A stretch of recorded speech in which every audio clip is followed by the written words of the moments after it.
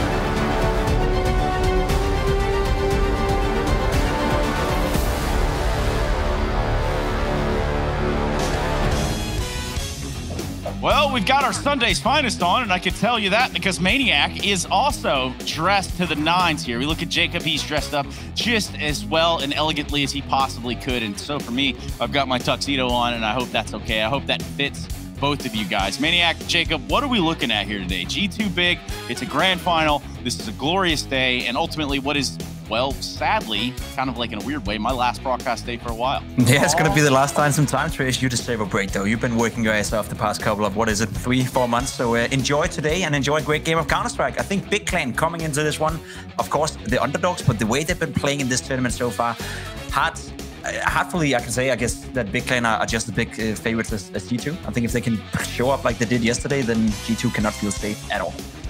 Yeah, listen, this is the first Sunday championship at home that I ever lived. So I'm kind of in a weird space where I'm hopefully the last one as well. But I'm in my apartment. We're supposed to be in an arena. We make the best out of it. So my energy is like all up in the air, and I'm looking forward to seeing some great Counter-Strike. I'm sure we'll have it. Both teams have surprised us very well. This final might not be the one we were expecting, but it's going to be a banger anyway.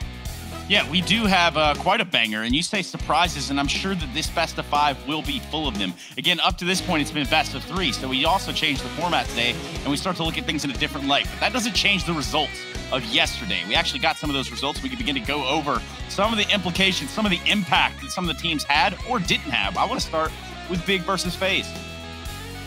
It was a good game. It was a close game, especially on Mirage. Nuke was a one-man show, dare I say, from the Big Clan. FaZe Clan, they tried to pull it back. Nico did his best effort with the Deagle right here. But overall, there was no doubt that Big Clan were the better team coming into Mirage Maniac. That was probably one of the best series we've seen so far in this entire tournament. I would say Brokey playing some of the best Counter-Strike we have ever seen him play under the FaZe banner, and still it wasn't enough. Shantaris clutching left, right, and center. Not only in the clutches, but also in some very crucial rounds. He just had a nice 4K and a 3K in that game. So overall, I think Big Clan and FaZe Clan gave us a good match, but the best team won yesterday, and that was, unfortunately for FaZe Clan, the big guys. And very big guys, Maniac. What you think? Listen, what was crazy about this game is that we came into it with the storyline that, oh, the first time Big, you know, they faced FaZe, they had prepared, they had everything going for them, they surprised FaZe. Even in an interview, we heard that from FaZe. They were better prepared than us. They knew what we were doing. They anti-stratted us. So we're riding the wave of, okay, another BO3, that should be a different story now. There isn't going to be this kind of advantage going into it. Big won't have that crazy preparation, but it didn't change anything. Their map, they completely dismantled FaZe 16-4. Their T-side was a thing of beauty. The IGL completely in place, one step ahead of FaZe all the way. Nico could just not find his game outside. I think he was having probably a nightmare. Must still have nightmare right now of this game on Nuke. And then Mirage, all up in the air as well, clutches left and right, and Big with the resilience, able to close after 2 OT. So in the long lines of surprises brought by Big, this was the big one. Yeah, we look at Mirage, and if we were to go into detail about it, you're right, Maniac. We're talking about withstanding the test of time, and it was Big that did it 22-19. And Jacob, for us to look at this series and say now Big Clan joined G2 in a grand final, yesterday, did they show you some promise? Yes, I'd say so. I'd say so. I think Big Clan are playing the best brand of Counter-Strike we've seen Big Clan play so far. I think Tabson is performing well under the leadership of himself, if you can put it that way. I think Shantaris is starting to play the level of Counter-Strike that I guess we expected him to do a year ago. It's been a rocky start for him within the Big Clan lineup. He hasn't really been finding any consistency. He's shown glimpses of it, but I think this tournament overall has been one of the first times where we consistently see him play well. The role players within Big Clan as well, performing stellar. Citizen with the AWP, finding entries, and in general just having a very strong presence, especially on the CT sides of the game. So overall, I think it's a very well-rounded team, and Big Clan definitely deserve to be in the grand final. Yeah, and they are. And they're there. And we're all going to see it. We're all going to sit back and witness it. Now, let's move forward. Let's talk a little bit about some of the things that happen over the North American side. I'm looking at Liquid Cloud9 as one of the best, one of the first best of threes for Liquid in the day. You got to think that premise of, hey, well, we're going to play multiple times today. That plays a little bit of a factor. Didn't slow Liquid down whatsoever. They 16-4, then 16-12 over Cloud9 in their series. Yeah, that really did not stop them at all, actually. We had a little bit of doubts about Liquid's form. They had shown signs of uncertainties before that last day, and then if we had any questions, well, we have all the answers by now, because Liquids are fired up. They're all activated. We've seen crazy performance individually coming in from Elige, for example. They've pretty much dismantled all of their oppositions on their map pick. It's been absolutely insane. The CT sides have been rock solid. T side clutches. If anyone had any doubts for Liquid, well, that's all in the past, because they look to be poised to take that trophy. Yeah, just quickly want to point out Liquid, you know, as you're saying, and Nefly as well, playing an insane game yesterday. His T-side rating was 1.84, and that is incredible tough to produce such a great and competitive T-side rating. So Nefly is definitely feeling it as well for the Liquid guys.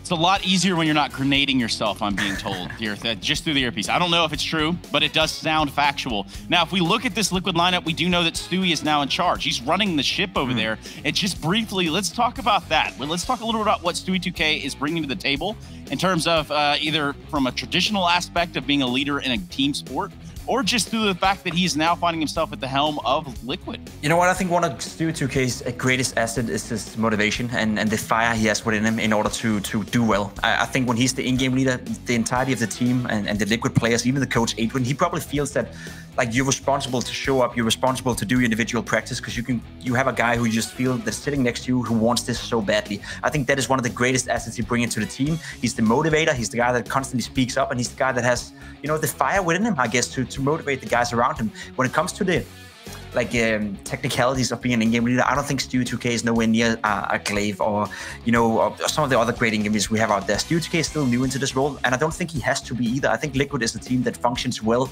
when they're playing a bit more loose, when they let the guys like Twist, Nefly, Nitro for that matter, do whatever they want and just feel the game out. So I think right now Stewie 2K is a great in-game leader for Liquid. Whether or not it stays like that for the future and it's a consistent in-game leader for them, not too sure about that, but looking isolated at this tournament, it's probably the best option they have. Yeah, and let's continue to move on down the road here, because I think Liquid are going to get a lot of discussion about themselves later. But for us, Maniac, if I say the number 27,360 minutes, that equates roughly to 19 days. Does that sound about right for your quick math? I'll get your word on that. Let me just get my calculus. No, I'm just kidding. You're probably right. No, okay, so it's been 19 days of the DreamHack Masters Spring 2020. We had that nice little 10-day or 8-day buffer right there in the beginning. But overall, 19 days have led us up to the point that we're in right now. We can even begin to talk about what some of that means, looking at the A groups and looking at the groups for EU. I think overall, when we take a look at the big picture of the groups, yes, Astralis don't make it out first in their group. Complexity put up a hell of a battle. Then when you look down even further, Fnatic, they slipped a little bit. And then there's that little team Navi that continues to break my heart. Yeah, I mean, in group stage they did fine. I mean, if we're looking at the poor teams that ended up in the red portions over there, well, you have Mousesports. That was a big blow for the team. You have ENCE as well, who've shown better Counter-Strike in the last week, but that just wasn't enough to make it past the group stage. And you're right, 19 days of Counter-Strike, an ocean of BO3s, an ocean of games. It's almost hard for me to just navigate through all these images I have. I dream of Counter-Strike. I wake up and have Counter-Strike for breakfast, and it's like, it's all over the place. But it was amazing, and I cannot believe it's actually the culmination today. Like, we've gone to the end of it. It's amazing. You're telling me, dude. And Jacob, I'm looking at you, and I'm asking, what does Counter-Strike taste like? Counter-Strike tastes good. You know, it tastes sort of like a good sausage, you know, with a little bit of cheese in it, bacon in it maybe, and it's just, you know, something you can't get enough of, Trace. Why does it have to be a sausage? I don't know. The European playoffs. Let's look at the brackets and how things have shaked down for us, at least during the day that we have, the days when we're watching the tournament here. The brackets along the way, you're going to see FaZe Clan all the way up there till the end, and then none. So 2-0'd by Big, and that's going to net themselves not that final of G2 versus FaZe. Let's talk a little bit about FaZe Clan in this tournament. Yeah, I think they did well. I think FaZe Clan was the team to be reckoned with, especially considering the circumstances coming into it. They recently brought in Bimes to the lineup, a young player, 16 years old, having to implement such a young guy who have never played at a tier 1 Counter-Strike team ever before, going into a tournament of this caliber and do as well as he's been doing. I think he deserves a lot of credit. So does FaZe Clan. Of course, I don't think they're happy by not being in the final. It's never fun to lose to Big Clan, and especially not the way they did it yesterday, but they gotta be honest with themselves as well. Yesterday, Big Clan was a much better team, and when they played against Na'Vi the other day as well, they were better than Na'Vi. So there's positives and negatives to take away from this one. And overall, I think if FaZe Clan is looking back at this tournament in a few days, they'll be fairly satisfied with how they performed. Yeah, and, you know, Maniac, we're going to talk a little bit more about EU. Obviously, we have the big EU final, and I don't mean that in terms of just Big being there. I'm talking about everybody's going to be eyes on that best of 5. But for North America, we've got a similar group of results, and ultimately to have Liquid in a grand final now, it might not have started off that way. No, absolutely not. If you just look at the left portion of your screen here on Group A, Liquid, that is not a typo. That is not a mistake. 1 win, 2 losses. So they had a hard time. They really had a tough time in that group stage. They still made it through. Unfortunately, Chaos had to stop the adventure there. And if you look at the Group B, well, that was EG who actually bite the dust. They couldn't make it past. They couldn't make it to the playoff, leaving Cloud9, Genji, and 100 Thieves going in. I think 100 Thieves probably quite happy about this tournament. They have been in turbulent times. They've looked slightly better, not enough to make it to the grand final, that said. And then we have to talk about Furia, because amidst this gigantic online chaos that is NACS, they are probably the one certainty, I want to say, the one team that we know will perform individually on point. Mappool looking great. They have the fire with them. They look in a great position for this grand final. But, you know, I'm looking at this, Jacob, and I'm thinking too, let's manage expectations right now, because not just from a Liquid standpoint, they look like they're hot to trot. And then when you stack these two against each other throughout the playoff brackets at the very end, I'd say we got ourselves a pretty nice grand final for the NA side of things. I would say so too. I mean, Furia have been the best playing team so far in this tournament, without a doubt, but Liquid is strongly candidating to that title as well now. Look at the lower bracket run they've had. There was no doubt against Genji, they won 2-0. There was no doubt against Cloud9, they won 2-0. And yes, they had a very close first game against 100 Thieves yesterday, but second game, there was no doubt Liquid won 2-0. So they've been super, super strong performing throughout the lower bracket here. So if I'm Furia, yes, I'm feeling confident. Yes, I still feel Furia have been the more consistent team over the past couple of months. But when Liquid is playing at this level, when guys like Elish is turning up like he did yesterday, Netfly for that matter as well, then it doesn't matter if you call Caserado or you called Art, you're going to have a struggle no matter what. And it does seem like the entire world loves Money, Maniac, which is weirdly enough. I'm not pointing at you. I'm not looking at you. Just I'm okay. Or anything. I'm just saying the whole world loves money. And what's more sweeter than a big prize pool? I almost said a word there. I'd probably get in trouble for. We're talking about 160,000 over on the EU side of things, and 100,000 for the NA side of things. So there are sweet prize pots on both sides. That's 260K total. That's pretty nuts. That's pretty awesome. Moreover, the only reason that that's possible are the sponsors here of the DreamHack Masters Spring 2020, everybody. That's going to be Corsair, Monster Energy, Intel, DTS, Betway, and how could we ever forget AT&T and all the sourdough that they bring to us. Now, we look forward. We talk a little bit about what's coming up after the break, which is going to be that of G2 versus Big, Furia, Liquid later in the day. Today is Championship Sunday, and I think it's time that we get it the hell on with.